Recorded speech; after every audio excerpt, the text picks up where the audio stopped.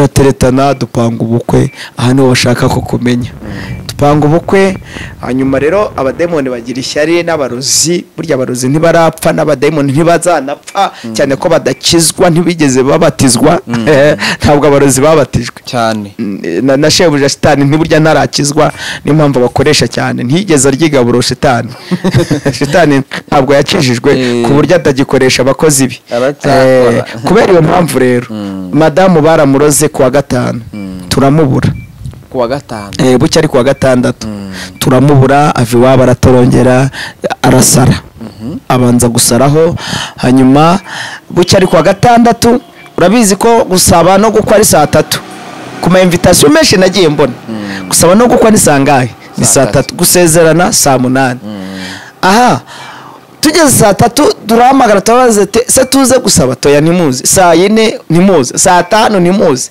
abantu twari kumwe batangira kunyita umuteka mutwe ati buriya wateguye ubukwe kugira ngo turire amafaranga ayo mageze mbwira abantu bankurikira reka mbabwire abantu bajye bareka kuvuga ujye utegereza umugambi w'Imana ni ukuvuga ngo madamu kuwa 5 baramuroze ava mu rugo iwabo baramubura gusaba kuwa 6 ava mu rugo aratorongera baramubura aragenda yego bamaze kumubura hanyuma rero nanjye ubwo abantu twari kumwe nababwira ati nyamara kwa data bukwa bambwiye ko tutajya gusaba ati ntitube tuberetse bakavuga ati ariko uri umuteka mutwe ko kuvuka ibutari ubwo ntuwashatse kuturira amafaranga hari umumama waraduzaniye V8 ebyiri zo kugendamo aravuga ati rero muri abanyamitwe abanyabutari gira imitwe tubu mwashatse ko mudutesha umwanya aragenda dusigara gutyo nsigara genyine nari mvuze ngo jureka abantu bavuge ndashimira Imana kwireka abantu bakavuga imaze kubona amagambo y'abantu abaye menshi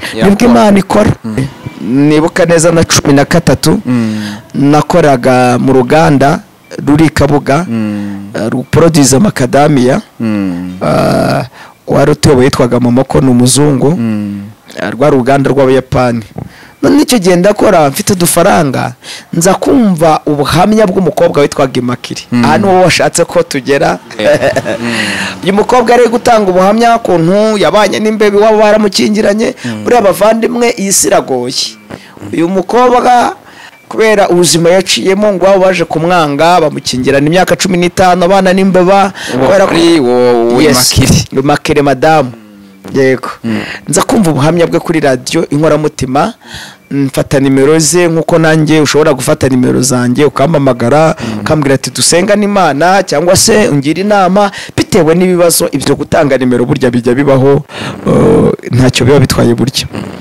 ndamuhamagara ndamubaza amakuru yawe Makere arambwira ati ni meza numvise kuri radio utanga ubuhamya numva urambabaje ndashaka ko tuzicarana tugahana ubuhamya kuko wanumiye ngo mbaho ubuhamya duhana ubuhamya arambwira ngo hari irindi zino tumvishije banyitaga sura mbayo kaguru k'umubabaro ariko ubu sigaye nitwa sura nzuri urasezerana rero saa 3 ubukwe bwanjye bwabaye saa 3 ariko nabwo bitewe n'imbaraga z'Imana kuko bari banze kudusezerana urumva nabwo narengajya abapasteri bwari bwishe ariko itegeko riva ibukuru kwa regional ku mushumba mukuru wa DPR atanga itegeko ngo abo bana nibasezerane turasezerana tumaze gusezerana turataha hashize icyumweru kimwe bya bintu biragaruka ubuzima bwo guserera nimvuga guserera abahona bigewe tewo ndagenda mu mutwe ndaserera na waraserera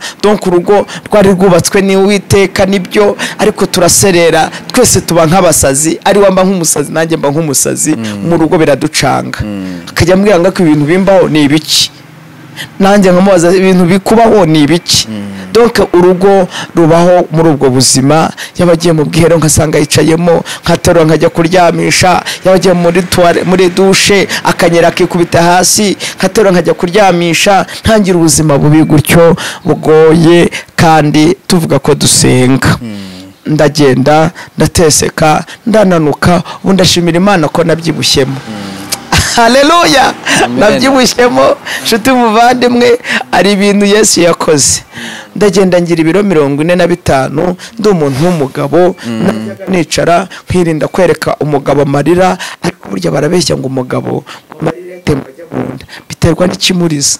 Najyaga njya muri tuwareti nkarira, namara kurira nkagaruka nkakaraba mu maso nkasanga madamu nawe nkasanga amaze kurira. Donc buri wese ku giti cye ntawerekanaga amarira. Nimwegeze kumbwira arambwira ngo ariko Mana ngo ni ibiki wadukoze, ngo se ko wari uzi ko ari gusenga, ko wari uzi ko tuzahura n'ibigeragezo mu rugo, kuki wemeye ko uru rugo rubaho, kuki waduhuje Mana? Kandi atangiye kwinubira Imana, kandi hari igihe aciyemo yasengaga asaba urugo. None ibigeragezo byinshi bitangiye gutuma asenga yihakana Uwiteka.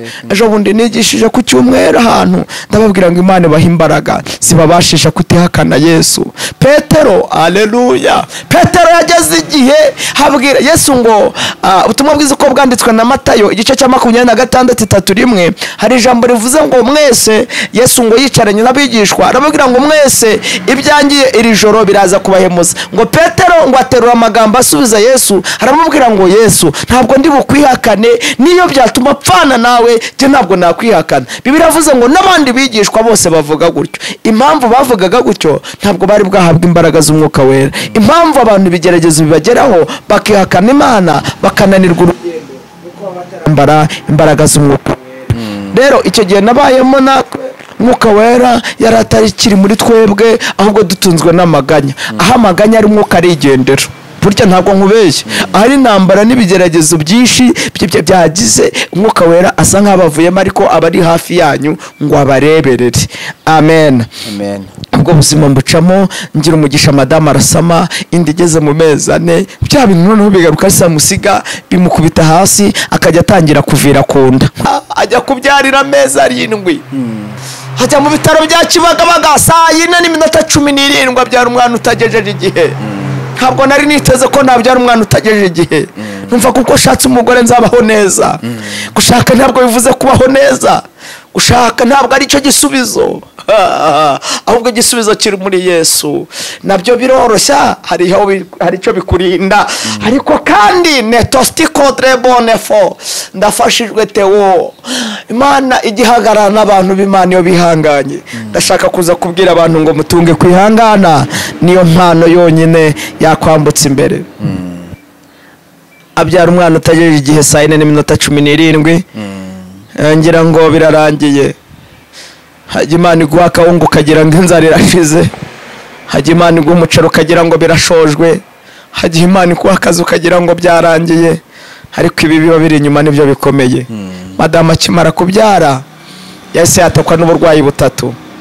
Madamu arwara kuva cyane, bamutera ibishashi 6 by'amaraso, yanga gukama. Abagore bagenzi banjye nimvuga bagenzi banjye mu nyumve, kuko giye mbayeho umugore mu minsi ishize, nabayeho nca mu nshingano z'abagore. Imana ashigiye inshingano, madamu yasigiye inshingano z'abagore. Ibyo ari gukorera umwana nige nabikoze. Yesu ashimwe. Ndihangana arwara ubwo burwayi bukomeye. Najyaga ngura ibikoresho iyo abagore bamaze kubyara, ibikoresho bagura kimwe kigura 1000, iyo bacyambaye bamaze kubyara kujya kibafashe.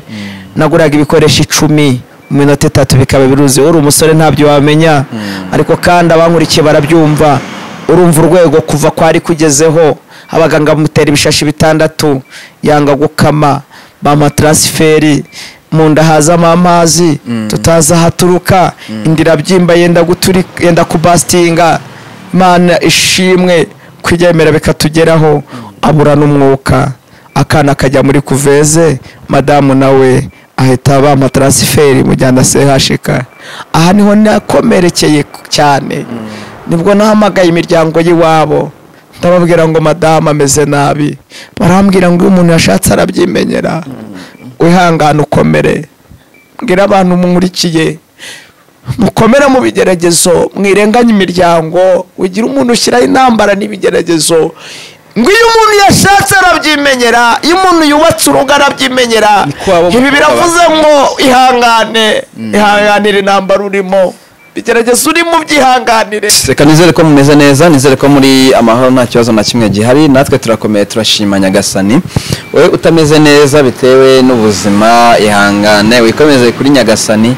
Niwe wenyine ushobora kugira neza cyangwa se kugushoboza mu bihe urimo, cyangwa se akabigukuramo ibihe byo bihora bisimburana iteka uno munsi ushobora kuba mu bihe byiza ukaba mu bihe bibi isi niko imera abanyarwanda bagira bati isi ni gatebe gatoki uva mu bwiza ujya mu bundi cyangwa se ukava mu bwiza ujya mu bubi cyangwa ukava mu bubi ujya mu bwiza ibintu byose biba bishoboka uno munsi rero turi kumwe na Theoneste Niyonzima tugiye kuganira ni umupapa ntago nibuka abana neza aza kubatubwira ariko impamvu nifuje kumutumira yanyuze mu bintu byinshi bikomeye cyane buriya iyo mpuze mu bintu byinshi bikomeye cyane iyo umuntu ateruye umushinga wo kugira uwabana nawe kenshi nkuko tubirahira cyangwa se tubigaragariza imbere y'abantu mu itorero no mu mirenge uvuga ko ari umuntu mugiye kubana akaramata muzatandukanywa n'urupfu bagenda baguha n'urupfu cyangwa yitagarutse bagenda baduha n'izindi mpamvu ariko uko byagenda kose ntabwo wabona marayika ushobora kumutandukana n'umuntu kubw'impamvu ugasanga uzanye nawe niyo afite ahubwo ndibwira habaho kurwazanya no munsi rero tugiye kwiga ku kintu cyitwa kwihangana dukurikije ibyo Theoneste yanyuzemo yarashatse maze gushaka umudamu wiwe yitaba Imana ariko uko nagiye numva story ye ni ibintu byatangiye kera cyane bakora ubukwe hari uko byari bimeze bla kandi n'umukristo uko byagenda kose yasengeye umudamu hari n'abantu bavuga bati nasengeye umudamu nta kibi cyaba navuga ati no mudamu rwose ngo ntago yari wanjye ngo yari ibigerageza Imana yanshyizemo cyangwa yari ishuri iryo jambo ntago nigemera buriya njyewe yego ariko ntago ari ngombwa ngo twemere bimwe udukurikiye wumva uryemera utaza kumva ko naguciriyeho iteka tubaye ikaze kuri Baraka TV murakoze cyane suza n'abakunzi ba Baraka TV Baraka TV nimba ari uko abantu bakunda umugisha mbona ikurikiranwa cyane bakundwa iri mu macano nanjye burya nkurikira burya jye simpfa kureba amacano yose ariko Baraka ndayikunda so wakubwirira abantu bagakora subscribe ntawaza kungurira akantu bakora subscribe kabisa barabagize neza kuri Baraka TV rero twese tuyikunda ni byiza ko twakora subscribe share na comment ibyo mukora tukabishima cyane murakoze kuduha ikaze rero yego twishimiye natwe kuba tubafite by'umwihariko rero tubakiriye nk'abakristo twebwe twakira abantu bose aravuga ngo ndi Kristo ushobora no kwakira umupagani kugira ngo yumve ibyiza byo kumenya Kristo nawe azahinduke ariko iyo mvugo nk'umupagani njye mbona nta mupagani uriho wenda n'ikindi cyigisho twaza kuganira mbona nta bapagani ahubwo ni abantu baba batarakira Yesu nk'umwami n'umukiza yego icyo gihe rero iyo umuntu atarakira Yesu umwami n'umukiza iyo uvuze ngo umuntu n'umupagani nk'aho umuciriyeho iteka kandi bayigishoboka burya iyo umuntu akiri mu byaha bigishoboka ko Yesu yamugira neza agakizwa cyane tugira amakosa menshi abantu burya yo gufata abantu umuntu wenda n'urugero rumwe usanze umuntu ni indaya cyangwa usanze umuntu ari kunywa inzoga ugahita uti uyu ni umupagani rw'imbyi kandi Bibiliya iravuga ngo yewe wowe uri muntu ki utokora igitotsi cyangwa igitogorwa mu ijisho rya mugenzi wawe wowe utazi umugogo uri muri wo ushobora kumucira imanza ukamwita umupagani kandi nawe uri umunyabyaha ibyo rero biravuze ngo ntabwo abapagani abo twita abapagani burya tuzatungurwa rimwe na rimwe dusanze aribo bana dutanze ijuru kuko Yesu sinzi icyo azaheraho atanga ijuru ariko ushobora no ahamanuka banazamuka cyane cyane ndi kumanuka ndi mw'ibyo byabo uri kuzamuka ejo ukazamuka cyane kuzamuka ntabwo guciraho umuntu iteka sibyo ntabwo ari byo pe abamurikiye ntibanyumve nabi njye nitwa Niyonzima Theoneste yego nkuko wari ubivuze ndi umugabo ndubatse mfite umugore Yesu ampaye vuba nanashimira Yesu wubaka urugo kandi anashumbusha nanashimira abantu bose bagiye bagira uruhare mu kugira ngo ubukwe bwanjye bube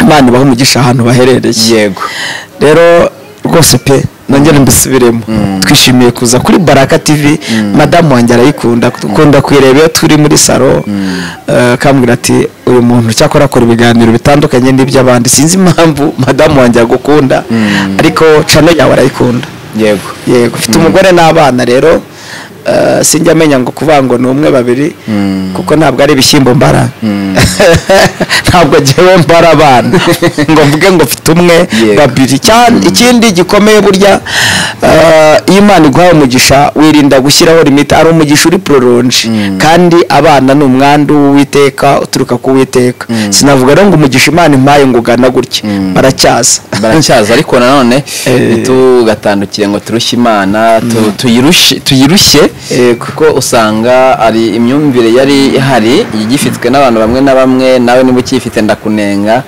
ngo Imana yaratubwiye ngo tubyare twororoke, buriya kubyara abana udashoboye kurera nkeka ko ari ikosa. nubwo waba uri umukristo ukumva nyine barakubwiye ngo kwifungisha, yego nibyo mu myemerere yawe ni bibi, ariko ushaka ubundi buryo ubigenzamo.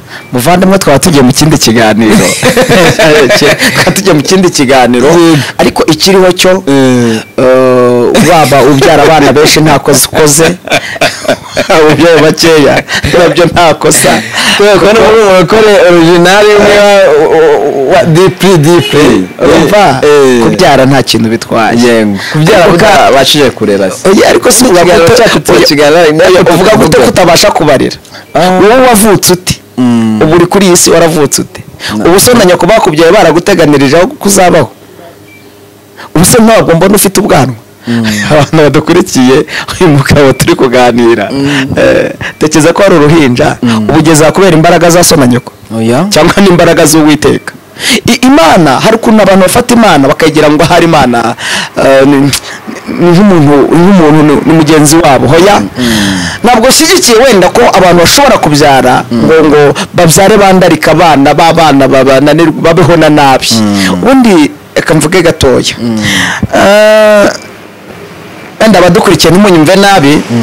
leta iyo ishyiraho ino gahunda buriya ni uburyo iba yatureberereye ikavuga ngo bitewe n'ibihe uko bigenda bihinduka nk'uko umubyeyi areberera umwana.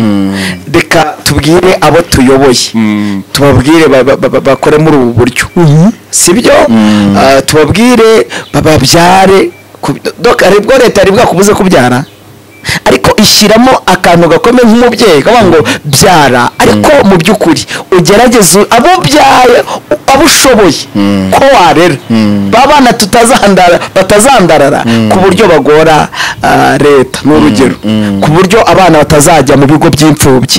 nanone gufata abana ngo ubyare wuzuza igihugu, abana usanga bari ku muhanda.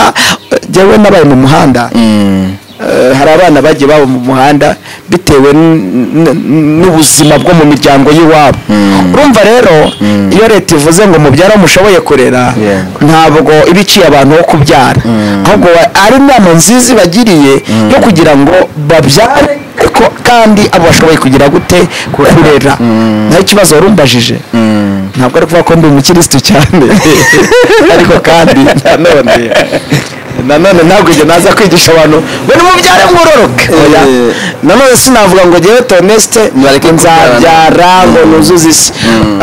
reka nkubahe agasitori kamwe. data yabyaye abana 12, yari afite abagore 4. kubera abagore 4 benshi ba data nta murimo twari dufite.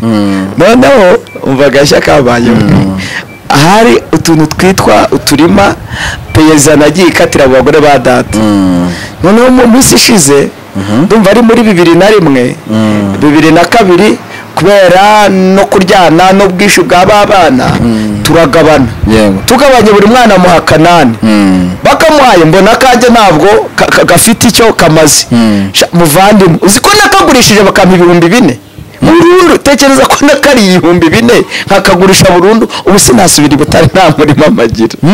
izo ni ingaruka zitewe no kubyara abana benshi. yego nta kibazo icyo karagaciyemo. reka twigarukire. uragira uti ndashimira Imana ko yampaye umugore vuba, ariko ngenzi ko ari n'undi waha wundi bitabashe cyangwa se bitakunze nyine ko mukomezanya.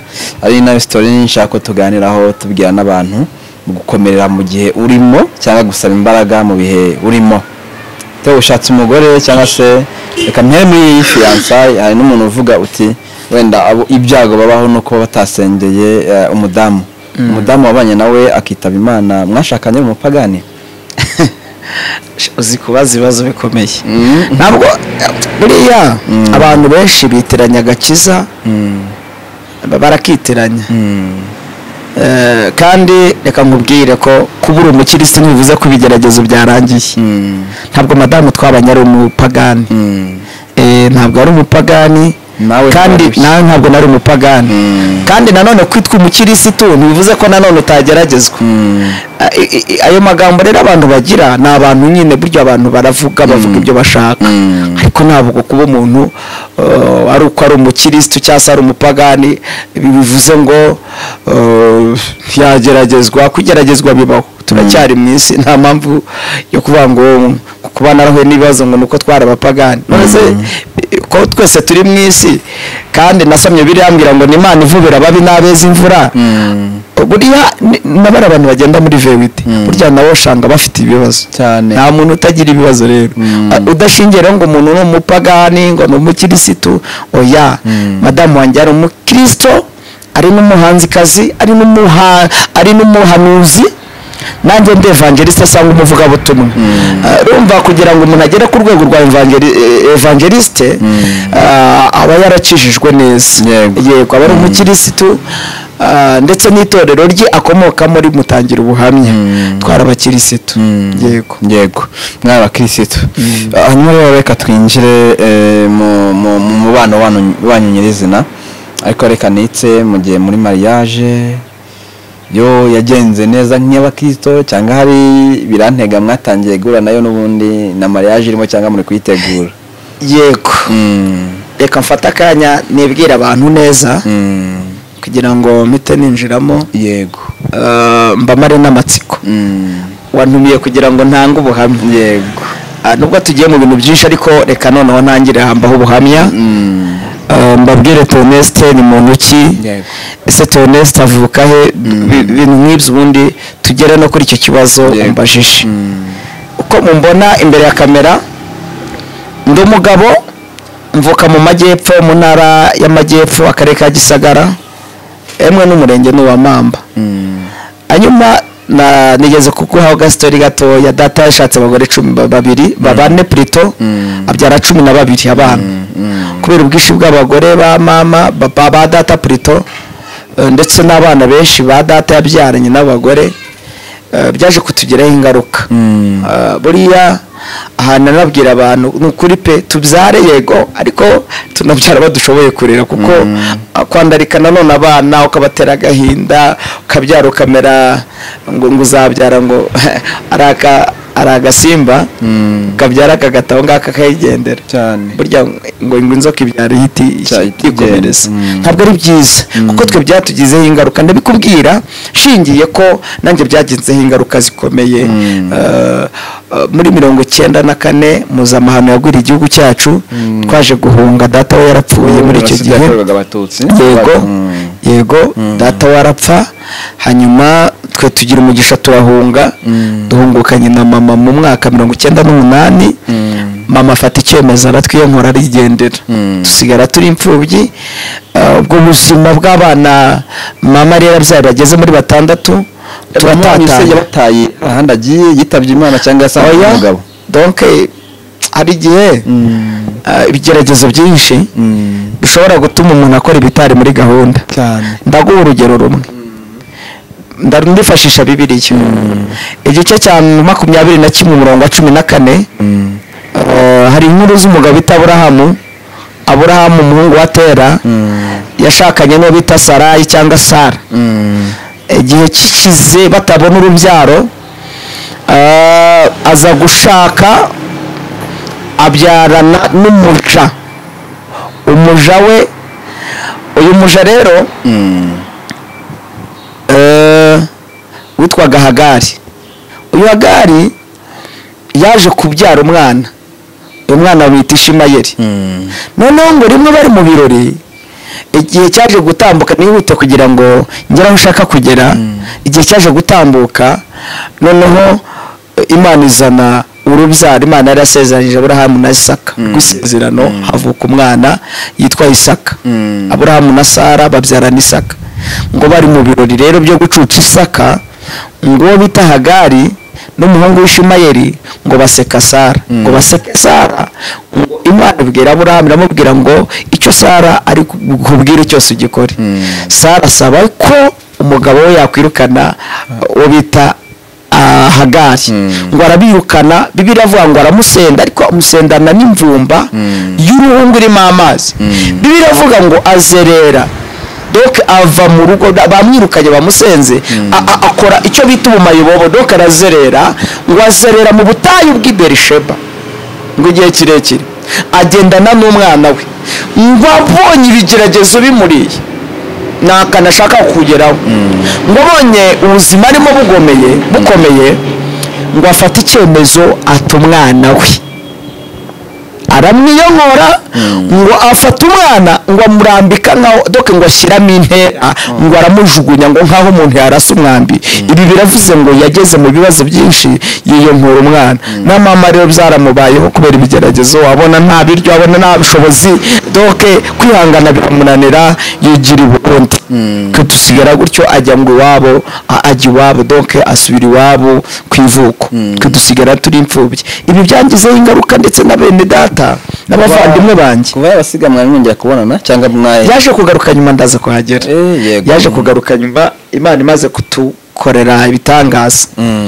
Yego noneho jewe nkuko nabivuze akarima kangenza kukagurisha ubu sinasubira Butare nta murima amagira wacu nta karima amagira narakariye 4,000 burundu. Urumva nawe akarima k'4,000 kari akantu kadafatika kari gato. Ndaza rero nza mu mujyi wa Kigali mbaho Mayibobo nkora Mayibobo igihe kingana n'imyaka 8. uriya mu pasteur bitwa Jeune Pasteur twabanye ku Mubumbe yawe Imana yamurokoye vuba mukura mu buzima bwa Mayibobo aza no kuyobora icyumba cyari Kiruhura. Icyo gihe Pasteur Tojeni Imana imuha impano atangira gukorera Imana. Yego ndabyibuka umunsi umwe nimba ubyibuka muri za 2005 na 2006 hariya Kiruhura hakiri isoko. Ushobora kuba utabyibuka, ushobora 2006 nanjye primaire siko buryo uri umwana nene nazi Kigali na rimwe. Icyo gihe rero nibwo nibye pavuro mu buzima bwo mu muhanda. Umuhanda ni mubi, Imana igirinda abantu b'Imana, irinda ababyeyi bacu abana babo ntibakajye mu muhanda. Ndetse n'unkurikiye ushobora kuba uri umujyama, uri umuniga, donc uri umuntu uraho w'umusore najya nkubwira ngo umuhanda si mwiza kuko umuhanda bariba muhanda nta kindi ni ugucomayo no gukora ibintu byitwa gusya ugakora ibintu byo kwiba gusya. Nta kintu cyiza cyo muhanda burya kihaba. Muvandimwe niba pavuro nzikoreye nziba ariko polisi ndiho shiduka bamfasha burya ari ukuntu bakuneneka banshyira muri Pandagare banjyana ku Muhima. Donc nta bugome polisi yari ifite ko ari kugira ngo batugorore. N'undi muhungu witaga Mpumbyi Nyasi baratujyana baradufunga. Bamaze kudufunga tumara iminsi mikeya ngira umugisha badukorera icyo bita transfer. Baradutransfera mu kigo cyitwa Les Enfants de Dieu. Iki kigo giherereye Indera. Nakibayemo imyaka 8 niho nagiriye umugisha cyitwa Les Enfants de Dieu. Aha ni Imana yankuriyemo ibiyobyabwenge ntangira ubuzima bw'ishuri. Ndiga maze kwiga ndatsinda primaire secondaire nabwo ndatsinda ngira umugisha mbona na buruse. Wari Mayibobo batangira kwa Mayibozi jewe mbona buruse nyore ya Butare kaminuza y'I Butare ikiri Université Nationale de Butare itaraba Nuru. So rero Nuru ni National University of Rwanda ubu byaranahindutse ntabwo ikiri Nuru sigaye yitwa Huye campus. Donc aho bahurije ama université ubona ari ibintu by'amakoreje ntabwo bavanga university rutindi nabyo burya ni byiza ntacyo bitwaye. Yego niga muri icyo gihe rero mama aza kugaruka asanga ndi kaminuza aza ariko kuko twavukira mu nzu y'ibyatsi iwacu njyashimira leta yaciye nyakatsi twari kuzahiramo. Icyo gihe mama agaruka asanga ubuzima bwanjye ndi kwiga nari maze umwaka umwe niga. Hanyuma rero mama akagerwa araraguza mu ngo z'abandi mfata icyemezo kaminuza ndayihagarika. Ndavuga ngo reka njye gushakira aho mama aba tumwubakira inzu y'amabati 32. Mama turamwubakiye tumaze kumwubakira hanyuma ndavuga ngo nzasubira ku ishuri. Gusubira ku ishuri nibuka neza na 13 nakoraga mu ruganda ruri Kabuga ruproduce macadamia wari utuyoboye yitwaga Momoko n'umuzungu rwa ruganda rw'Abayapani. None icyo gihe ndakora mfite udufaranga nza kumva ubuhamya bw'umukobwa witwaga Imakiri. Hano wowe washatse ko tugera uyu mukobwa ari gutanga ubuhamya kuntu yabanye n'Imbeba wabo baramukingiranye uri abavandimwe iyi siragoye. Uyu mukobwa kubera ubuzima yaciyemo ngo abo baje kumwanga bamukingirana imyaka 15 abana n'Imbeba kubera kuri wowe Imakiri madamu. Yego nza kumva ubuhamya bwe kuri radio inkoramutima mfata nimero ze nkuko nanjye ushobora gufata nimero zanjye ukampamagara ukambwira ati dusenga n'Imana cyangwa se ungira inama bitewe n'ibibazo ibyo gutanga nimero burya bijya bibaho ntacyo biba bitwaye burya. Ndamuhamagara ndamubaza amakuru yawe Makere arambwira ati ni meza numvise kuri radio utanga ubuhamya numva urambabaje ndashaka ko tuzicarana tugahana ubuhamya nkuko wantumiye ngo mbaho ubuhamya.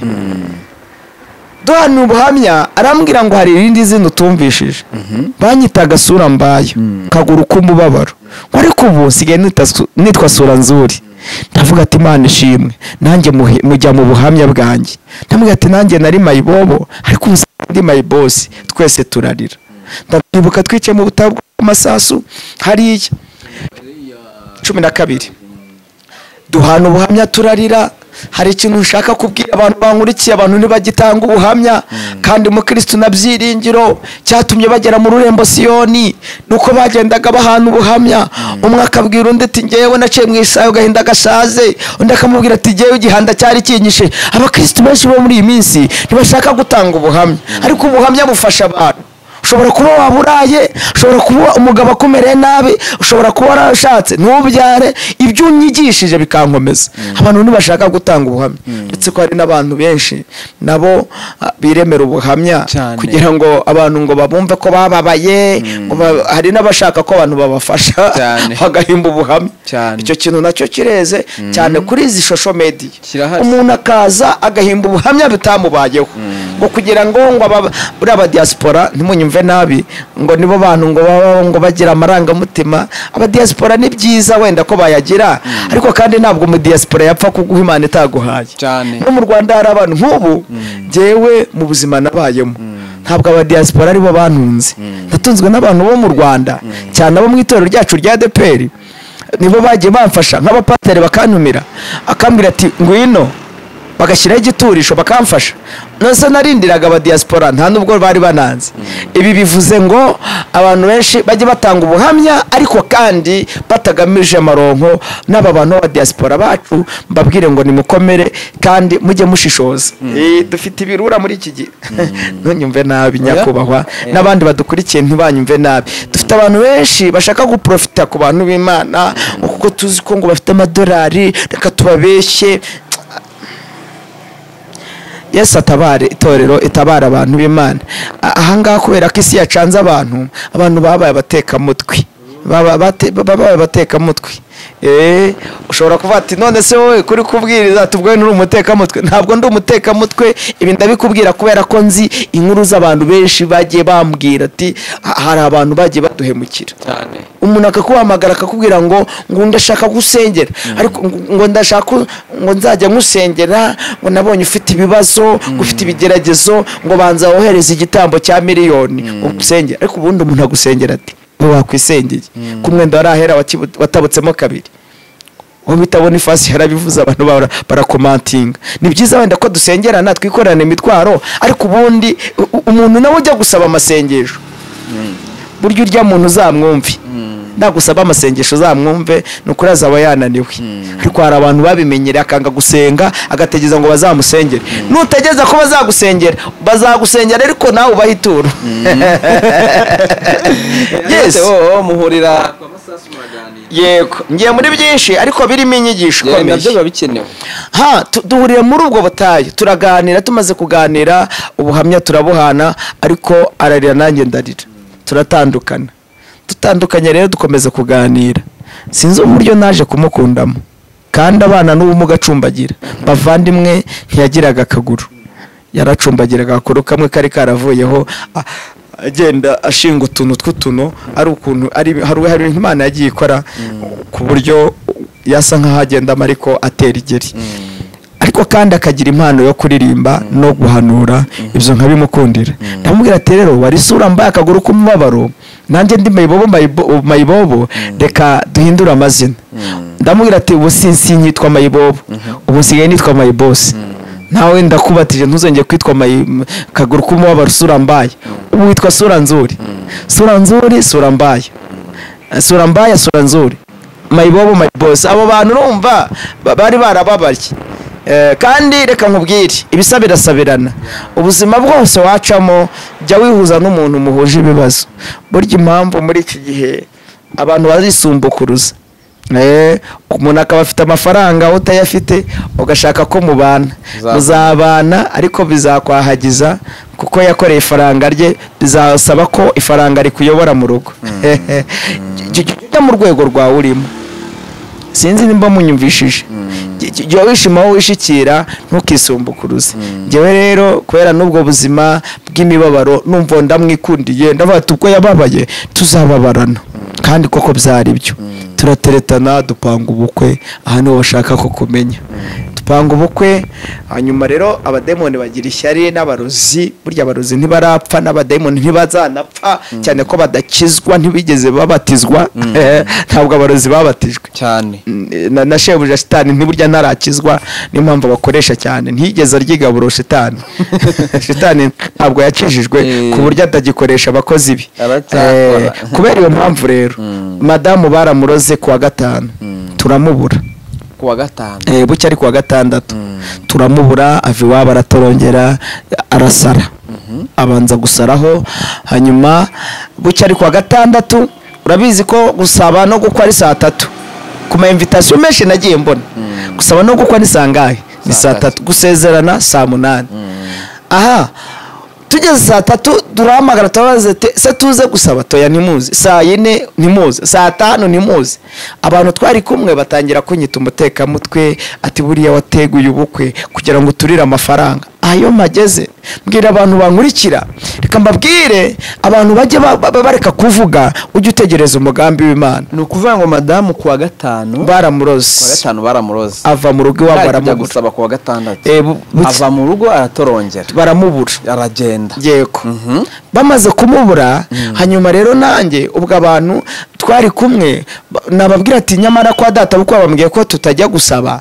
ati ntutube tuberetse bakavata ariko uri umuteka mutwe ko kuvuka ibutari ubwo ntuwashatse kuturira amafaranga hari umumama waraduzaniye vewite ebyiri zo kugendamo aravuga ati rero muri abanyamitwe abanyabutari gira imitwe tubu mwashatse ko mudutesha umwanya aragenda dusigara gutyo nsigara jyenyine nari mvuze ngo jyureka abantu bavuge ndashimira Imana kwireka abantu bakavuga iyo imaze kubona amagambo y'abantu abaye menshi nibwo Imana ikora muvandi ikora iyo imaze kubona ko umaze imyaka 6 utabyara abantu baraguhaye igihe kutazigera ubyara Imana irazi kaguha urubyaro nkuhumurize nkubwire ngo humura nshuti yanjye wowe nkurikiye ari igihe abantu babona ko ibyaye byarangiye ntabwo birarangira haracyari ibyiringiro sifa kwa Mungu kandi ntangiye gufashwa iyo ndi gutanga ubuhamya hazanamo no gufashwa yewe ubundi mfashwa vuba vuba kandi impamvu yo gufashwa vuba vuba ndi no stress nta bintu bimangayitsa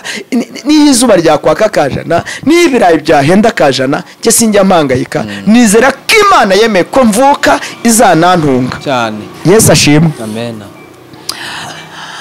madamu mu gihe cyo gusezerana abantu baramvuga bigeze mu masaa 10 benshi bashiraho sigara n'abagabo 4 mu masaa 10 niyo mwagira ubwenge mbona telefone yirampamagaye harambaza ati bebe kuko yampamagaraga bebe yambwira abantu ngo hari urukundo umuntu umugabo aba bebe uretse ko urukundo rwabuze mu bantu abundi umugabo no kubaho no kubebezwa bakwiye kubwirwa neza umugabo bakwiye kubwirwa neza abagabo aho bari bubahwe ariko kandi n'abagore bubahwe burya nabo abantu baragirirana n'abagore bubahwe urumva ngo bebe ndagira ngo nkubaze ikibazo ndamubwira ati gira vuba vuba n'ubundi ubukwe bwanjye bwapfuye, gira vuba vuba n'ubundi bwapfuye n'amarira rwose ndabigusabye.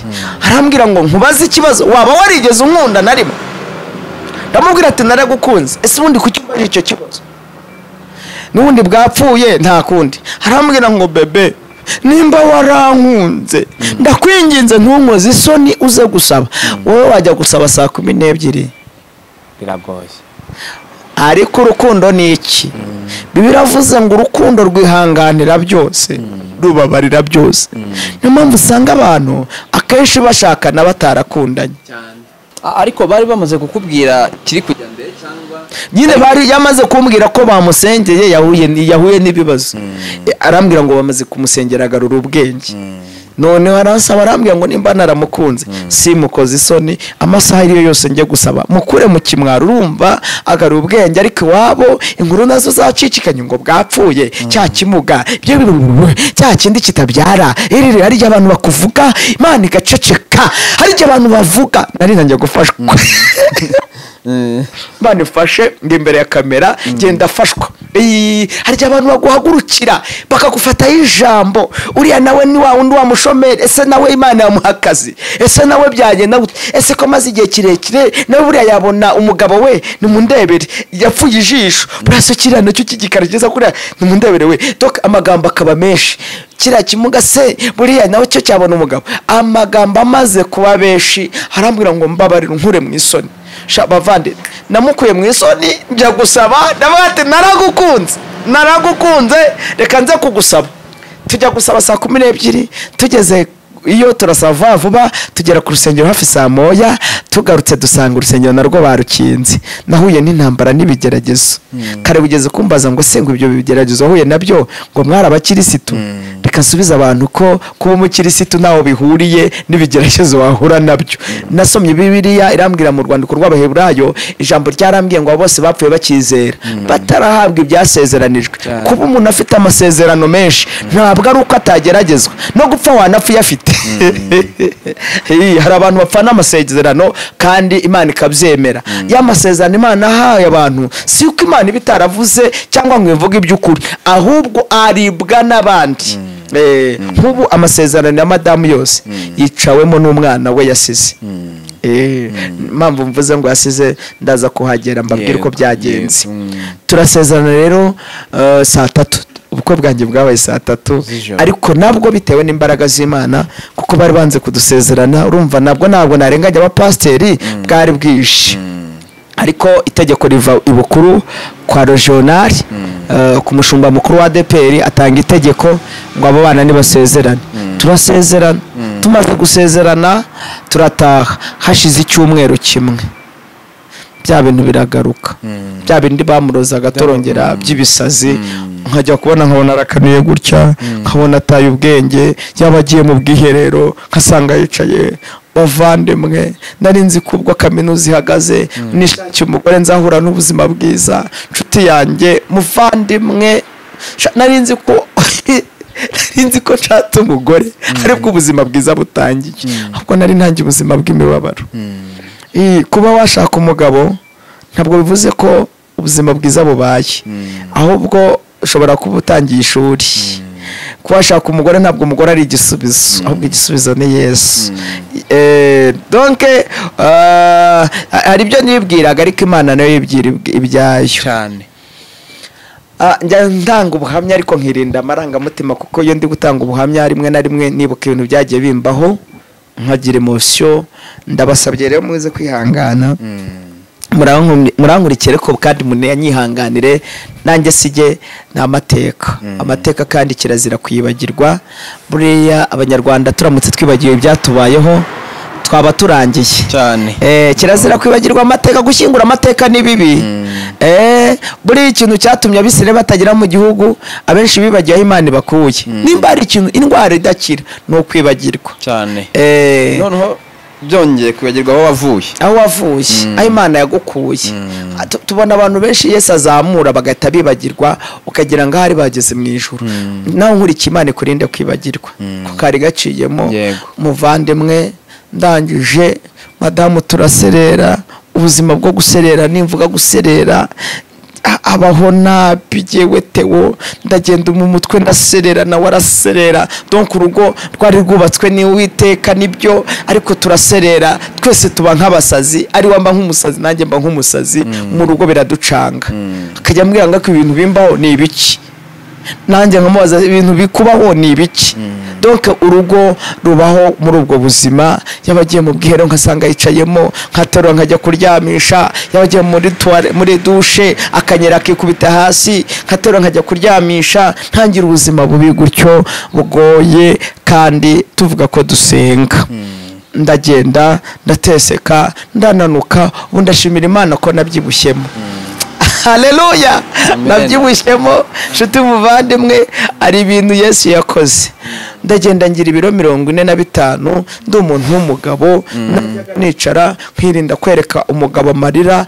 ariko burya barabeshya ngo umugabo amarira yatemba ajya mu nda biterwa n'ikimuriza najyaga njya muri toilette nkarira namara kurira nkagaruka nkakaraba mu maso nkasanga madamu nkasanga amaze kurira donc buri wese ku giti ntawerekanaga amarira nimwegeze kumbwira arambwira ngo ariko Mana ngo ni ibiki wadukoze ngo se ko waruzi ko ari gusenga ko waruzi ko tuzahura n'ibigeragezo mu rugo kuki wemeye ko urugo rubaho kuki waduhuje Mana kandi atangiye kwinubira Imana kandi hari igihe aciyemo yasengaga asaba urugo none ibigeragezo byinshi bitangiye gutuma asenga yihakana Uwiteka ejo bundi nigishije ku cyumweru ahantu ndababwira ngo Imana ibaha imbaraga zibabashisha kutihakana Yesu Petero haleluya Petero yageze igihe habwira Yesu ngo ubutumwa bwiza uko bwanditswe na Matayo igice cya 26:31 hari ijambo rivuze ngo mwese Yesu ngo yicaranye n'abigishwa arababwira ngo mwese ibyangiye iri joro biraza kubahemuza ngo Petero ngo aterura amagambo asubiza Yesu aramubwira ngo Yesu ntabwo ndi bukwihakane niyo byatuma pfana nawe je ntabwo nakwihakana Bibiliya yavuze ngo n'abandi bigishwa bose bavuga gutyo impamvu bavugaga gutyo ntabwo bari bwahabwa imbaraga z'Umwuka Wera impamvu abantu bigeragezo bibageraho bakihakana Imana bakananirwa urugendo kuko batarambara imbaraga z'Umwuka Wera rero icyo gihe nabayemo natwe Umwuka Wera yari atarikiri muri twebwe ahubwo dutunzwe n'amaganya aho amaganya ari Umwuka arigendera burya ntabwo nkubeshye ari intambara n'ibigeragezo byinshi byagize Umwuka Wera asa nk'abavuyemo ariko abari hafi yanyu ngo abareberere amen amen ubwo buzima mbucamo ngira umugisha madamu arasama indi igeze mu mezi 4 bya bintu noneho bigaruka samusiga bimukubita hasi akajya atangira kuvira kunda nkurikira wirangara namwe mu nkurikiye ntimurangare iki cyigisho mu cyumvi haleluya akajya atangira kuvira kunda ababyeyi mu nyumva kuvira kunda ntabwo ari ikintu cyoroshye madamu avira kunda ndavuga ati ibi ni ibiki we ndasenga Imana ikambwira ngo abademoni ashaka gukuramo inda ariko ndi Uwiteka mpagaze ku mwana nashizemo ndashimira Imana ko igihagarara ku ijambo yavuze Imana ivuganye nawe irihagararaho ijambo Imana yavuze iraririnda Imana ishimwe haleluya Imana irinda ijambo yavuze kandi munyihanganire ndumva mpindiye n'uburyo bwo kuvugamo ubu buhamya ndumva ashaka kuvuga neza Yesu no mu buryo bw'ubuhamya ijambo Imana yavuze iraririnda ihagarara kunda ihagarara kuri iyo nda Imana igihagarara ku buzima bwawe mpamvu utapfuye nuko Yesu yaguhagazeho haleluya mpamvu ukihumeka nuko Yesu yaguhagazeho suko ibikwica bitari bihari ariko Yesu yaguhagazeho hari igihe Imana izigahagarana ku muntu Imana ihagarara ku nda ya madamu indira kurigera mu mezi 7 bya bintu biragaruka biragaruka none bimukubita hasi none hindi ijya kuvuka itageze amezi 7 haleluya amen shakira ako gatambaro umuvandimwe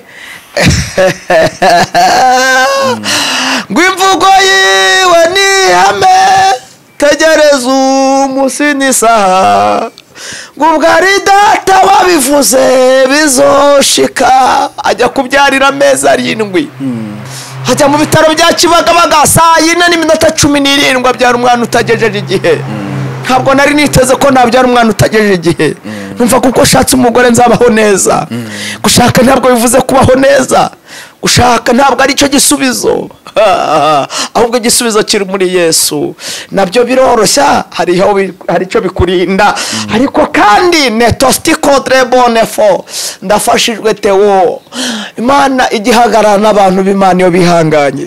Ndashaka kuza kubwira abantu ngo mutunge kwihangana, niyo mpano yonyine yakwambutsa imbere. Abyara umwana utagejeje igihe 4:17 ngira ngo birarangiye. Hajya Imana iguha akawungu ukagira ngo inzara irashize, hajya Imana iguha umuceri ukagira ngo birashojwe, hajya Imana iguha akazi ukagira ngo byarangiye, ariko ibi biba biri inyuma nibyo bikomeye.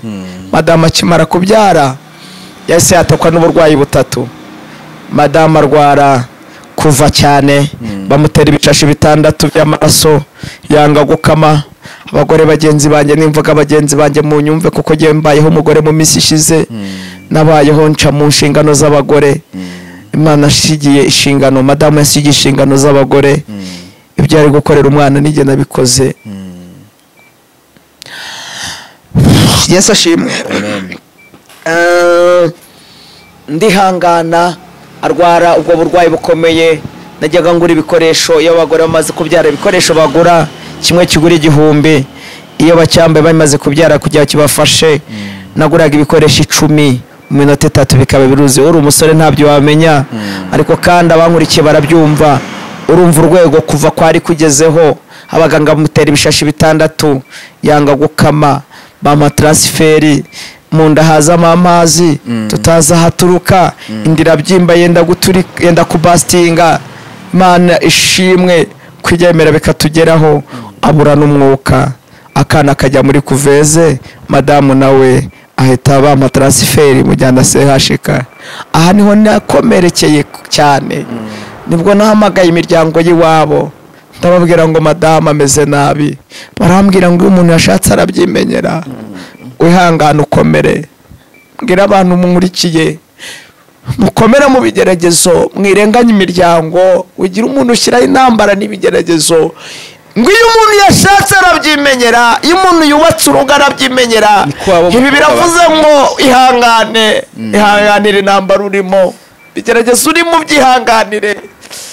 Abavandimwe bakwihakana, imiryango yakwihakana, ariko ihangane yimenyere. Imana ifashe, Imana ikomeze ifashe. Umuntu arabyimenyera. Ndavuga ati ubu urugamba ni ishuri ntangiye, ndabyimenyera. Akana kari muri kuveze, nkajya mva muri kuveze Kibagabaga, nkajya kuri madamu. Yesu ashimwe. Yesu ahimbazwe. Arije nibuka ubuzima aciyemo, nanjye nkireba nkiyoberwa. Nigeze gushaka kujya mu modokari ngo ingonge, numva isi yandambiwe, numva abantu ari abantu n'isi ntacyo sigaje. Ndibura nanjye, ndabaza Imana ubundi ndi iki ubu ndi iki? Hari ahahoze Oreforo cyangwa Radio Rwanda, manda CHK urahabona hariya imbere ya Serena Hotel. Ndagenda nicara mu muhanda, ntegereza imodoka ndayibura. Hajya ushaka iki kwica kakibura. Kamera nk'umugabo Eliya ageze munsi y'igiti cy'umurotemu, amakaka mahita ashira kubera Imana arimo kurikiranye. Nkajya mvese yashika maze kwiyegamiza madamu, wibutse ko bambwiye ko uyu muntu yashatse abyimenyera, nta miryango nta muntu ndeba. Nkagaruka kandi nkakora inshingano z'abagore. Haniho natangiye kwambaraga, nkajya nambaraga nkahanagura uruhinja rurimo sonde, nkaruha amata yitwa Francere, nkagaha muri bya bintu byo kwa muganga, igitori cya kindi babyere mu cyo mu rushinge, nkakandiramo kakabasha kunywa. Nyine ubwo ameze nabi, nakareba ukuntu kameze, katagira ishusho, agatwe kangana gutya, akana k'ikiro n'amagarama 600, nta shusho kaba gafite. Nkavanga ariko Uwiteka, ntabwo ugeze ngirira impuhwe mu muhanda, koko na kaminuza yarahagaze, umugore ashatse nabigenze gutya. Ubu se wambabari ukaruhura umutima, kuba ufite ibigeragezo byinshi. Buri Imana ntigira isoni. Imana nta soni igira, ijya yemera ko byose bitugeraho. Niko ngo nzajya aririmba, yararirimbye ngo ijya yemera ko byose bitugeraho. Ko ubuzima ndabwihanganira, gusa inkuru ibabaje abantu bose bari bategereje kumenya ni ukuntu madamu byaje kugenda. Yego niho wari ugiye kumbaza. Niho ngiye kukubaza ariko ntarakubaza ubwo birumvikana sinzi ubushobozi uko bwari bumeze wabashaga kuva Kibagabaga ukajya sashika uteze cyangwa wagendaga n'amaguru. Muvandimwe y'ibyago byaje Imana igiba hafi yawe. Arege Imana niko Yeremiya yavuze mu Maganya igice cya 3 31 yaravuze ngo ntabwo Imana yababaza umuntu iteka. Icyo gihe nagiraga uburyo abavandimwe nanashimira burya abantu benshi bagira umutima wo gufasha di. Imana niguha amafaranga namwe nkurikiye ukaba ufite uburyo ukabona umuntu ubabaye jya umufasha umufashe rwose ubona ko akwiye gufashwa umufashe Imana izajya iguha umugisha. Erega burya ntazajya umuntu ukubeshya ibyacu biri mu bantu cyane ibyacu biri mu bantu. Imana y'abantu n'abantu nukuri ntazajya umuntu wirarira ngo arashoboye ubu tubeshejweho n'abantu. Imana ica mu bantu. Icyo gihe rero Imana yakoreshaga abantu nkabona umwe amaye nk'igihumbi cyangwa 2 3 nkateka bakangirira n'izo mubi. Hari nk'abaganga bajyaga basigarana madamu nkasanga bamushakiye icyo kurya aho ntari Imana igakoresha abo bantu. Imana iramfasha rero muri icyo gihe madamu bigeze mu saa 6 z'ijoro ava mu byuma arahanura. Nababwiye ko yari umuhanuzi. Aravuga ngo nimwumve ko Imana ivuze. Nagize umugisha icyo gihe nari mpari ntabwo nari naraye Kibagabaga. Aravuga ngo Imana iravuze ngo nta cyuma kizamugerera ku mubiri. Arambwira ngo kandi sheri ngo nawe ukomere umugabo nyamugabo. Ijwi rirampamagara yambwira ngo nimusengere. Nyoberwa iki Imana ivuze kumbi kwari ukumusezera. Narasenze ndamusengera amasengesho ntigeze senga ndi kumwe nawe. Ndasenga afata nk'amasaha 2 senga abaganga baza barahurura ati habaye iki. Ndavuga ati nende gusengera madamu. Maze gusenga abaganga batamujyana muri salle dope ngo barebe munda kuko yendaga kubastinga ngo barebe ikiri munda aya mazi ahari kuva. Kandi ubwo ari mu maraso bamuteye ibishashi by'amaraso ubwo bimeze nabi. N'umwuka asigaye ayoborwa na ordinateur cya computer. Urabizi ko kwa muganga ibyo bintu hari gihe machine gushitura igasigara ikora nk'umutima. Yego. Imana ifashe kandi nkomeze nawe gukomeze. Imana ishimwe. Amen. Ubwo buzima rero buragenda bumbana ubuzima bugoye. Bigeze saa 6 n'iminota nka 45 bagiye kumushyiraho icyuma ngo bakore operation barebe kiri mu nda ahita apfa.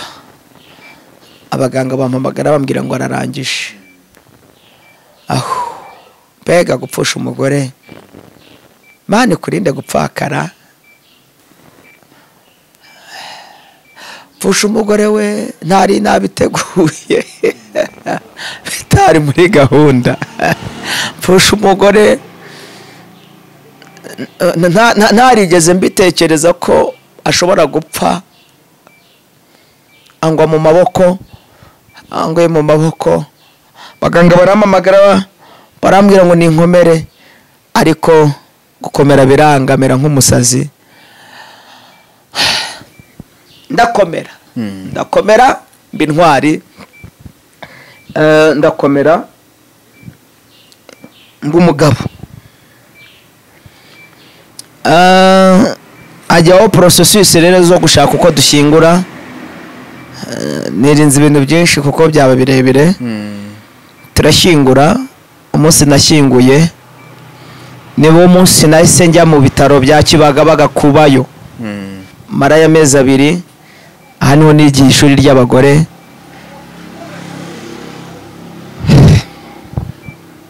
Ujya kuri wa mwana uri muri Kuvezi. Ari ibintu biba ku bantu tutabaga twiteze. Ukishakira umugore uzi ko muzarambana agapfa. Ukajya mu kazi uzi ko uzakamaraho 2 bakakwirukanaho. Ariko reka ngusabe nkubwire ngo Imana nta kikorera guhomba ibintu byose Imana ibigiramo inyungu. Turi gushyingura madamu abahanuzi barahano 5. Imana iramutaka. Imana irambwira ngo izabana nanjye zanshyigikira izankomeza. irambwira ngo icyo yashakaga kwari gucyura umugeni wayo, irambwira ngo ni impumure kandi izanderera. Reka nshimire Imana ko Imana yandereye ka kana kabayeho. Abantu benshi bari bafite amatsiko, akana kabayeho ni gakuru. Ubutaha uzansure mu rugo, nimba nkugireho umugisha uzadusure mu rugo, nzabasura, ubyemere kandi uzaze. nzabasura ndabyemera. Akana kabayeho ariko kabaho nabwo ndaza kuvuga buryo ki Imana itagira isoni. Imana nifite isoni zo kujyana umugore yahaye amabere. Murabizi ko amabere y'abagore yosa abana, niko kamaro kayo cyane. Ikemera ko umugore apfa, ikamusigira uruhinja rw'ikiro n'amagarama 600, ibizi neza ko umugabo atagira amabere. Urumva igira isoni? Nta mpuhwe, nta n'isoni, nta soni igira. Biravuze ngo nicyo gituma idakorwa n'isoni zo kwitwa abana bayo, twebwe tudaterwa isoni zo kwitwa abana b'Imana. Ntabwo isoni, Imana yacu ntigira isoni. Cya kabiri kidatuma Imana igira isoni, ibaze gutinyuka ikavuga kumva abantu bose bari kurira, yo ikavuga ngo ndi Uwiteka ntwaye umugeni. Urumva ifite isoni abantu bose bari kurira? Nta soni igira. Nta soni igira zo kuba ishobora kukubakira urugo bwacya gatatu bakakwirukana gutyo, umuryango ukakwirukana ukakwanga. Ntabwo biza kutuma Imana yawe igira isoni. Hoya, umva ko Imana itagira isoni. Yasaze igice cya 1:2, yo ubwayo yaravuze ngo ndi Uwiteka. Ntega amatwi wasiwe, nyumve nawe wajuru. Iravuga ngo nonyeje abana ndabarera barakura. Ibi rero byo kuvuga ngo ntabwo ngo igira amabere, Imana igira amabere. Nibazaga buryo ki nzajya nonsa umwana ntagira amabere. Iyeri igira amabere. Kabiri, nkibaza uburyo nzajya mpeka uruhinja n'umuntu w'umugabo yajyanye umugore. Yo iranseka iranyihorera. Yesaya 46:3 yaravuze ngo nimunyumva aba Yakobo, abo nateruwe mukivuka nkabaheka nkabageza mu zabukuru, nije wahetse kandi nzaheka. Imvi zanyu sizarinda ziburuyenzi nyibakihetse. Urumva ifite isoni kuba yatwara umugore ufite umugongo wo guheka igasiga umugabo? Ntacyo bitwaye. Kuba umugore yapfa mumaranye amezi 8 ntacyo bibwiye. Ikihanganye nacyo ni ubugingo bwawe. Yeza kugira isoni yari kubabarira Yesu. Yari kureba ko ntibari kumukubita ikagera ibambe. Bibiliya iravuga ngo hari araho nawe yageze isa nkaho imwirengagije. Ngo Yesu ngo arakebuka areba data, aravuga ngo data nice gitumye unyirengagiza. Ngo Imana iramukebuka, ngo Imana yari yamukebukiye iki? Ngo Imana yamurebye imubona, ngo yabonaga ngo yamaze kuhindana, isura yabaye mbi, isa nk'imwirengagije, ubona yabaye umuntu mubi. So mu magambo make rero ndashyingura mpita njya mu bitaro. Aha niho nabwiye abantu ko nabayeho umugore. Ntangira kwambaraga nkajya mpanagura uruhinja, abaganga batangira kumbwira ngo njye niyambura igice cyo hejuru, niyubika agahinja nkakiyubikaho, ntangira kuranjika, ntangira guheka. Ubu nzi imirimo ya kigori. Ibyo ndabikora mpagarara mu mwanya wa madamu. Abantu baratangira baramfasha. Shimire, birashoboka ko nawe nkurikiye ushobora kuba waranyoherereje na 500 cyangwa 1000. Aba diaspora n'abana beza kamubwire, nabwo harimo abatekamutwe babatuburira. Akaba diaspora baramfashije pe. Hari abagiye banyohereza nka 50,000 20,000, nkabona umwana wanyweye amata, nkavuga ngo Mana igiye umugisha abantu bose barambura igipfusi. Yesu ashimwe. Amen. Kandi inshuti yanjye nugira icyo ugira ujye hamwe neso.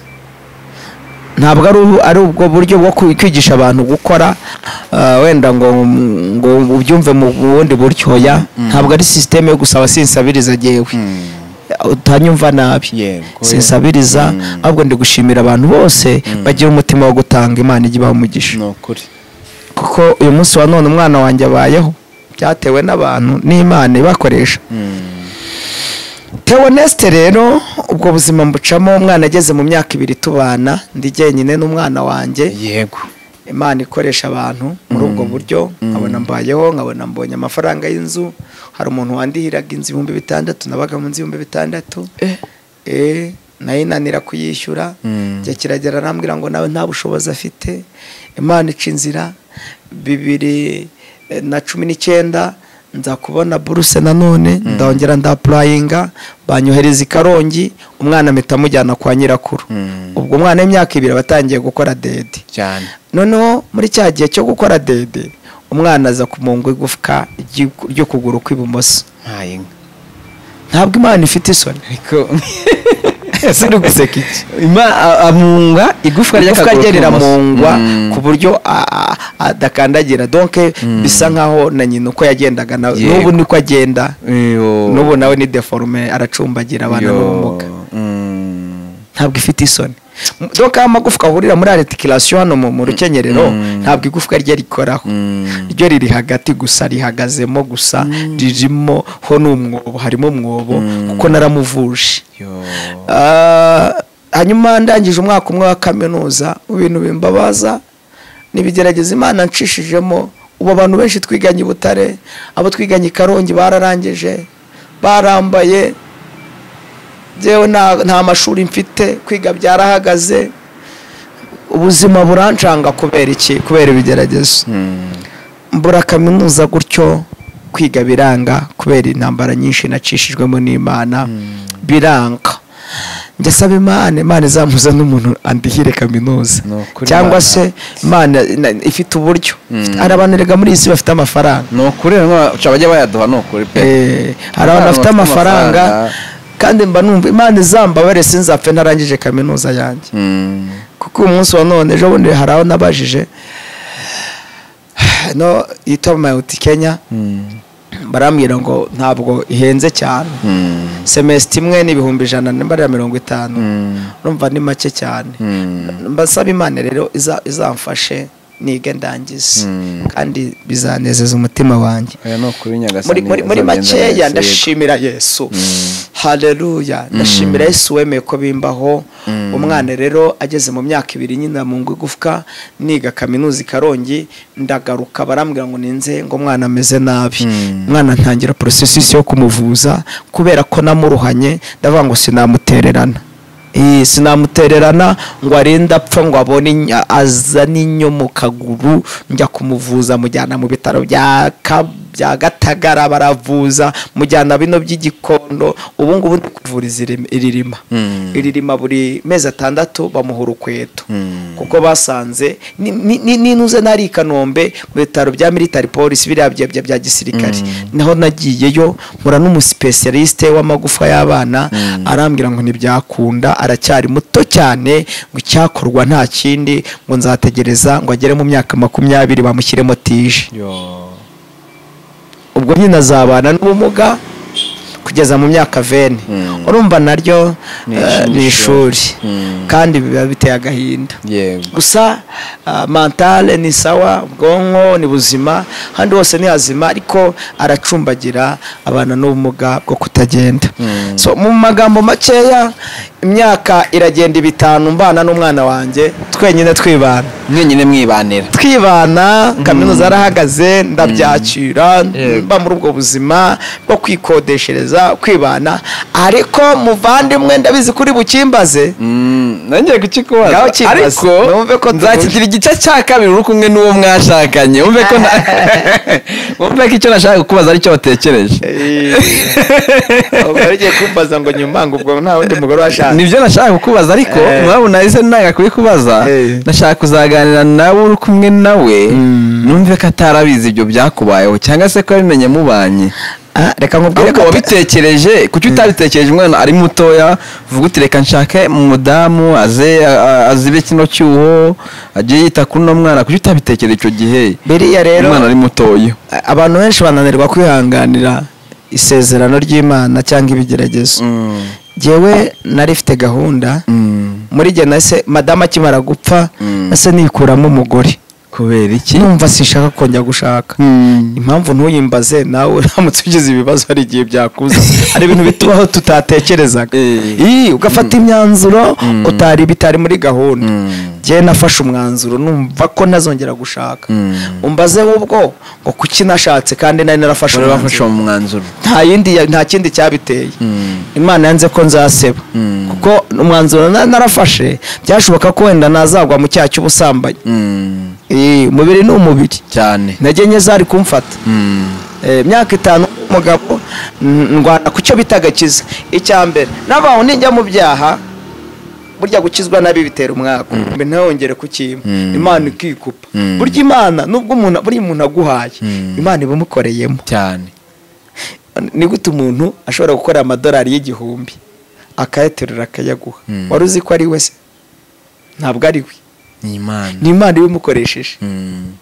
kandi hari abantu bagiye bafata amafaranga bagafasha abantu benshi bo mu Rwanda ndabazi jewe akaba yafata n'ibihumbi 5 by'idolari akakubwira tetewo akira $6,000 ayo mafaranga yakoreye igihe kirekire ariko Imana ibyemeye ikavuga ngo reka nce muri uyu muntu wa muntu akumva impuhwe mujemo akumva umutima umujemo rero narishatse kuvuga ngo Imana yo ubwayo itagize ikikora ntabwo umuntu yakora cyane muri makeya rero ninafashe icyemezo ko nazashaka ariko umwuka wera nasenga Imana ikambwira ngo nzagushumbusha aho ngiye gusengera Imana n'abandi mu materaniro ati nduwiteka nkuhaye ubundi bukwe ndi Imana nkukoreye ubundi bukwe kubera ko wanyubahishije muvandi narwanye urugamba rw'umubiri ndavango Mana mbabarira sinzagusebesha jyewe nambaye inyama n'amaraso sinakwirariraho muvandi nahuye n'intambara noneho zo guteretwa n'abagore n'abakobwa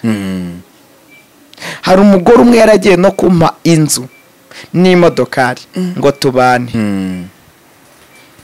njyamye nijoro ngiye kubona mbona mareka mfatiye inkota nijoro mu gicuku yaka umuriro arambwira ngo niwibeshye uzarira amarira aruta ayo warize bukiye mu gitondo namubwira ngo ya nzu yawe n'imodoka yawe byihorere aranukagura arambwira ngo urakabwa n'ubundi abantu bapfaka nimugira ubwenge ariko ndwana ku cyubahiro cy'Imana nanga ko nazajya kurira amarira jya wumvira Imana umvira icyo Imana ivuze abantu benshi banga kuyoborwa n'umwuka wera bakiyobora Imana irambwira ngo imodokari wabuze ibyo wabuze nzabiguha uzi ko nakoze ubukwe nkicara muri vewiti za vewiti wa muntu yatwaye Imana irambwira ngo ndashaka kukumvisha umunyenga wo muri vewiti mu bukwe nari mfite TXL 2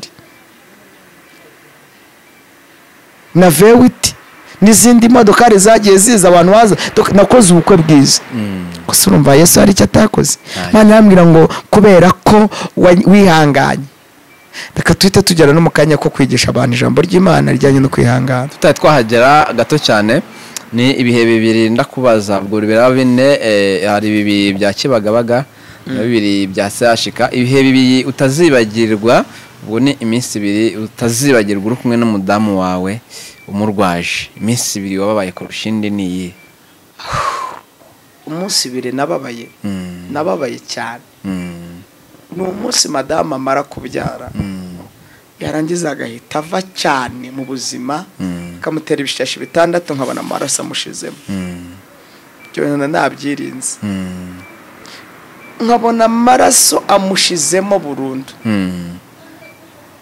akambwira ngo sheri ngusengere ndabona ntazi nahise nsohoka njya muri toilette numva ikintu kirankomanze ndavuga ati Mana untabare uhabe ijambo yavuze rikomeye yaramwe ngo ndabona ntazi musengero umbere maso kuko yavaga cyane ibyo bintu byarankomerekeje umutima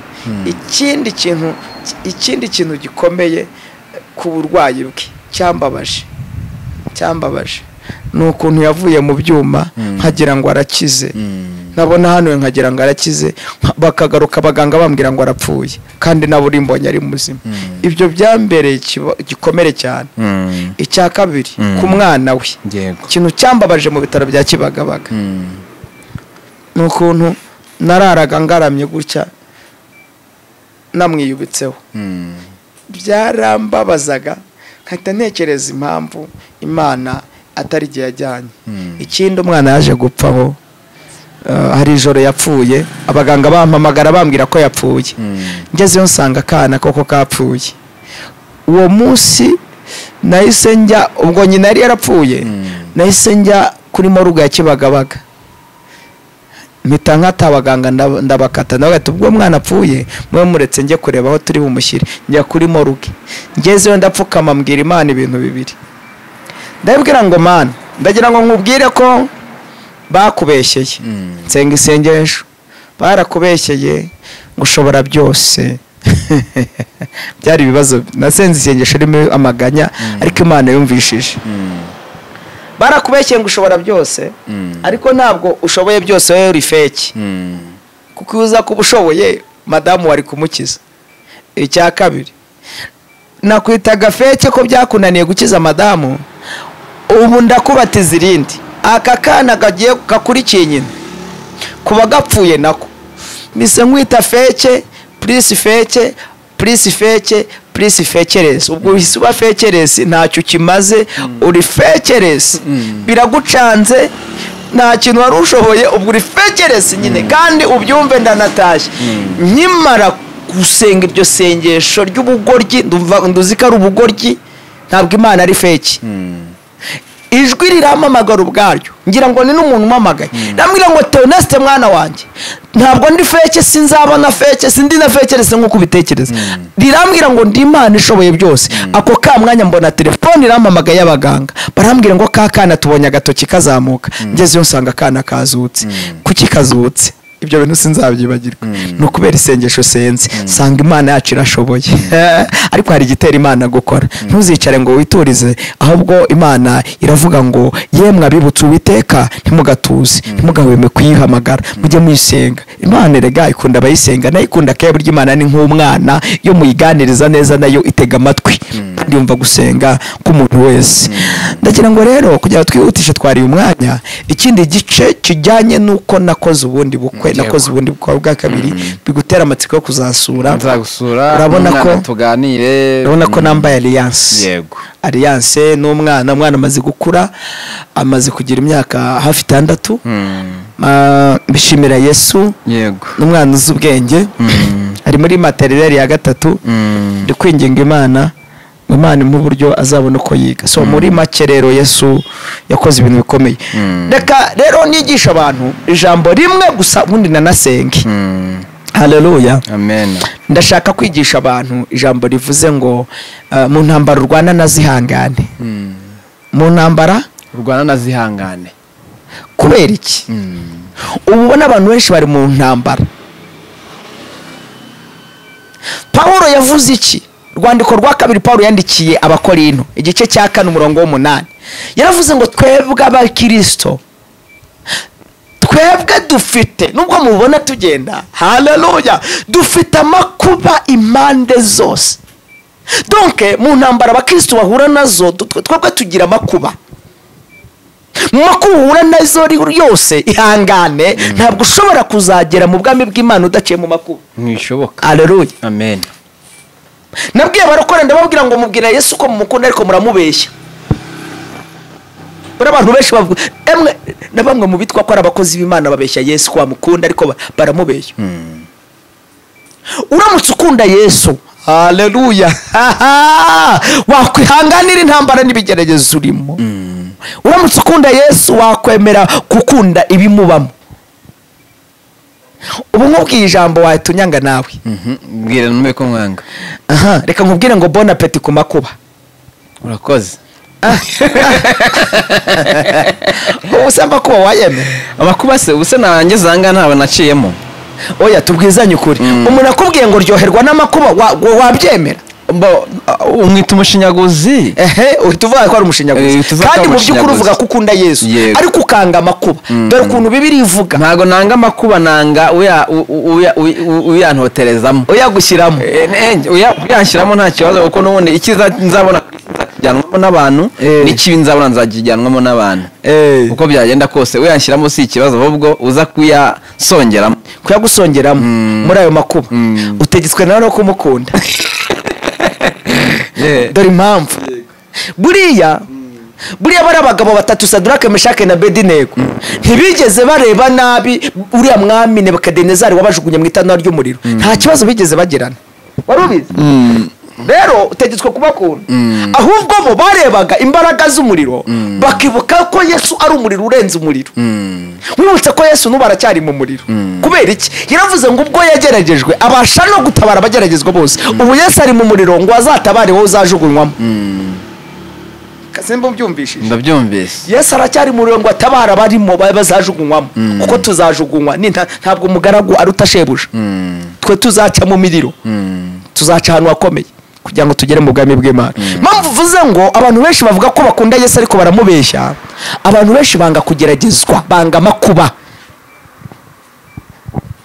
akira suzi gusoma fata Bibiliya somera igice cya mbere cy'ibyahishuriwe Yohana igice cya mbere umurongo wa 9 urasanga abantu benshi bavuga ko bakunda Yesu ariko bamubeshya Yohana wa mbere igice cya mbere cy'ibyahishuriwe Yohana ibyahishuwe byahishuwe igice cya mbere umurongo wa 9 uraza gusanga abenshi umubare w'abantu benshi bavuga ko bakunda Yesu ariko mu by'ukuri bahakana ibyo atunze Bibiliya ivuze ngo jyewe Yohana mwene so musange amakuba musange iki amakuba n'ubwami bwo kwihangana amakuba icya kabiri iki muri Yesu amakuba n'ubwami bwo kwihangana biri muri Yesu ni ibintu bitatu bisome neza amakuba n'ubwami no kwihangana ibi bintu bitunzwe n'umugabo bita Yesu rekeraho yaravuze ngo njyewe Yohana mwene so musangiye ipura iteretseho ifiriti umuceri n'ibirayi byose biri ku ipurato iyi purato ni Yesu ibyo bintu uko ari bitatu amakuba ubwami no kwihangana byose biri muri includon cyangwa se biri muri appartient à Jésus biri muri Yesu muri indani birimo sifa kwa Mungu ibi bintu uko ari bitatu rero abantu benshi kubwira umuntu ngo hagarara neza mu kigeragezo hangana n'amakuba kumubwira ngo uryoherwa ku makuba yakugira umusazi ariko twigishijwe nabi twabwiye ko muri Yesu ari salama niyo mpamvu ubona abantu benshi bashaka bahagera mu ngo bagahura n'ibigeragezo bagahita batana ntabwo bazi ko mu ngo habamo ibintu bikomeye sifa kwa Mungu ntabwo bazi ko mu ngo umugabo ashobora kugukubita ukihangana ndafashijwe Theoneste ntabwo bazi ko umwana ashobora kugucira amacandwa mu maso waramwibyariye tegetswe kwihangana uzi impamvu divorce zibaho n'utuntu tubiri dukomeye abenshi ni baba barakundanye icya kabiri nta rukundo baba bafitanye Briti cya kabiri nta kwihangana kuba kuri umwe muri bo kabisa Yesu ashimwe amen iyo umuntu afite kwihangana muri we yihanganira byose iyo utunze Yesu wemera n'ibyo atunze cyane tuganire rero iri jambo navuze rivuze ngo ihanganira intambara urimo nakubwiye ngo iki kare ko tugiye kuganira iki kwihangana cyangwa se gusaba imbabaga mu bigeragezo bandi gufasha yego mbwira umuntu wese unkurikiye uneze amatwi kuri Baraka TV ariko cyane yawe nyikundira ko ari y'umugisha n'abayihugizeho n'abanyamugisha n'abaduteza amatwi n'abanyamugisha cyane mwese abanyamugisha mukunda Baraka TV reka mbabwire ngo please emera imibabaro ya Yesu emera ibyo Yesu agucishamo emera amakuba nibwo uzagera mu bwami bw'Imana ntabwo ushobora kujya mu bwami bw'Imana utaciye mu ntambara n'ibigeragezo uyu munsi wa none ndi gutumirwa ahantu henshi hatandukanye kubera iki iyo nza gusambana nkakora ibyaha nta gaciro mba nyifite biba byararangiye ariko Yesu ampagararaho mu bigeragezo andwanira intambara nta kwirwanirira arambwira ngo mwana wanjye warihanganye nanjye nzakugirira neza cya kabiri shimira Yesu nuko ubwo yageragejwe abasha no gutabara abageragezwa bose. Amen. Amen. Mpereza Bibiliya yanjye some gatoya nyuma nsengera abantu. Mpereza Bibiliya dusome urwandiko Pawulo yandikiye Abaroma igice cy'umunani. Dusome urwandiko rwanditswe na Pawulo yandikira Abaroma. Ni Pawulo yandikira itorero ry'Abaroma igice cya 18. Yavuze ngo iki? Yaravuze ngo njyewe Pawulo nimba bishoboka ko 18 igice cy'umunani umurongo wa 18. 18 Yego. Okay, njya nagiye hari umuyaga mwinshi ushobora gutuma ntari gusoma neza. Nsomera wowe. Mbonye yuko imibaro y'iki gihe cyane abantu babyumve. mbonye yuko imibaro y'iki gihe Mbonye agize iyerekwa rivuze ngo mbonye ko cyangwa yuko mbonye yuko imibaro y'iki gihe idakwiye kugereranya n'ubwiza tuzashurirwa. Imibabaro y'iki gihe idakwiye kugereranywa n'ubwiza abantu b'Imana bazajya gute tuzahishurirwa. Kuko ndetse n'ibyaremwe byose bitegeranyije amatsiko guhishurirwa kw'abana b'Imana. Amen. Turekeraho. Nere jambo Imana mbwiye ngo guma mu ntambara, wihanganire mu ntambara, Yesu agutwanirire. Ntabwo urugamba rurarangira. Yego. Kandi reka sabe umuntu wese wumva ijambo ry'Imana nkubwire ko igihe turimo kiragoye. Pawulo yakivuzeho yandikira Timoteyo urwandiko rwa 2 ibice 3. Yaravuze ngo menye iki Timoteyo mwana wanjye, mu bihe by'imbere ukazabaho ibihe birushya. Ibi bihe rero ni ibihe birushya cyane, kubera ko ari ibihe birushya. Abantu bazaba bakunda impiya, birarira bibona, badakunda baba batuzura. Avuga ijambo rikomeye abwira Timoteyo, aramubwira ngo Timoteyo mwana wanjye, wowe umenye ko bazaba bafite imvune mu mitima yabo, bazaba bafite kwera ariko bahakana imbaraga z'ijambo ry'Imana cyane. Hamugira inama aramubwira ngo bameze batyo muri icyo gihe nitukigeramo ujye batera umugongo. Abwira Abaroma ijambo rikomeye. Icyo gihe Pawulo yandika izi nzandiko yari mu nzu y'imbohe, ngo haraho yajyaga yandika ngo akandikisha n'umunwa gatuma. Ari gihe intumwa zarababaye, zaciye mu mibabaro. Yesu ashima. Zaciye mu mibabaro myinshi, kandi abakera ibyo baciyemo natwe nimba turi abakozi b'Imana dukorera Imana tuzabicamo natwe. Pawulo aravuga aritegereza ibihe yari arimo mu nzu y'imbohe, hari muri gereza. Aravuga ngo ariko ibyo byose mbonye ko imibabaro y'iki gihe idakwiye kugereranywa n'ubwiza bera b'Imana tuzahishurirwa. Ndetse n'ibyaremwe byose bitegeranyije amatsiko kuzahishurwa kw'abana b'Imana. Ubu bivuze ngo iki gihe ni igihe kigoye, ni igihe gisaba ko abantu basenga bakaba impande y'Imana, kuko umuntu wese afite ibibazo.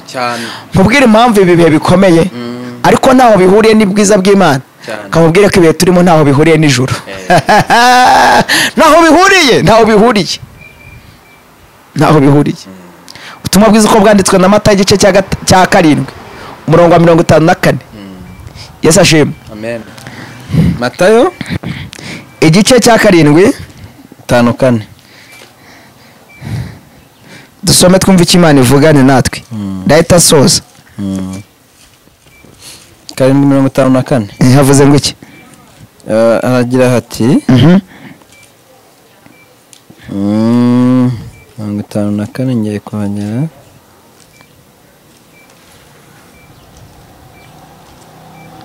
Mirongo 54. Navuze igice cya 7. Katugereho turebe. Igice cya 7 umurongo wa kangahe? Katugereho turebe.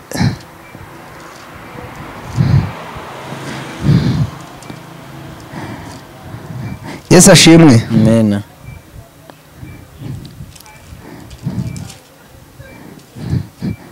Matayo yatari muri Bibiliya yanjye rero.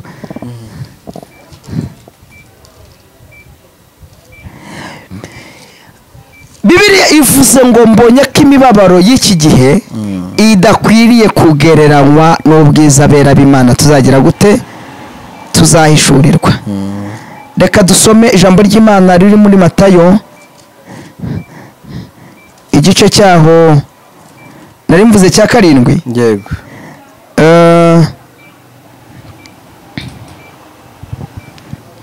Igice cya 27 hubwo 27. yego ni cya 27. Dusome umurongo waho wa 24. Yego 27 n'ubusa ahubwo ko barushijeho gushega. Yego yenda amazi akarabira imbere y'abantu ati yeho nta cyaha kindiho ko bw'amaraso kubw'amaraso y'uyu mukiranutsi birabe ibyanyu. Ijambo nashatse kubabwira ni ijambo rivuze ngo Petero Pipito Plato abonye ko barushywa n'ubusa. Naka kajambo nashakaga kavuze ngo abantu bararushywa n'ubusa, intambara ntizizavaho. Ibyo wakora byose no kurushywa n'ubusa. Ndagira ngo dusenge nkusabe wakwirwanira bimeze gute. Reka nkwibutse ko uru rugamba turacyarurimo, wirushywa n'ubusa ahubwo ihanganire mu ntambara urimo n'ibigeragezo urimo.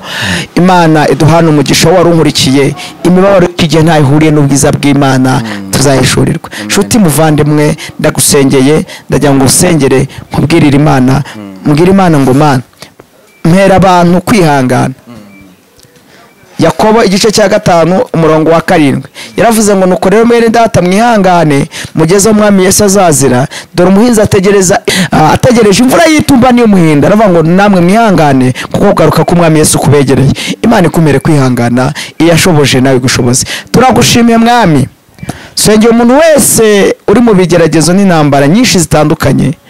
Narivuze ngo muhe kwihangana mushoboze, kandi kuko uri umutunzi w'imbabazi, girira imbabazi umuntu wese wananiwe kwihangana. Uko wabanye nanjye ukashyigikira ukashoboza, nawe numushyigikire. Urakoze kumva gusenga, buntu bw'Imana we kuri jewe ndetse n'abera bose. Abatafite urubyaro ubahe, ababuze akazi ukabahe, abari mu ntambara zingo zitandukanye, abapfakaye bahe kwihangana, abari mu buzima bugoranye busaba kwihangana ubahe kwihangana. Nejejwe nuko ubabariye umuntu wese kandi ukabutanze kwihangana muri bo. Nishimiye ko ubikoze. Amen. Yesu abaho umugisha. Amen. Urakoze cyane. Ushobora no gutanga kontakte zawe tukundana zandika ngazi bazihari, ariko ntacyo urazishyiraho, ariko reka nzitange. Nitwa Niyonzima Toneste, kandi mbashimire ko mwampaye akanya mukihangana mugatega amatwi iki kiganiro muzagikurikirane. Ariko nanjye bazansure abakunzi bawe ngira cyane yitwa Bigerezo TV. Bigerezo TV muzansureho, ngira ibyigisho byinshi kandi bitandukanye. So contact ni 078 75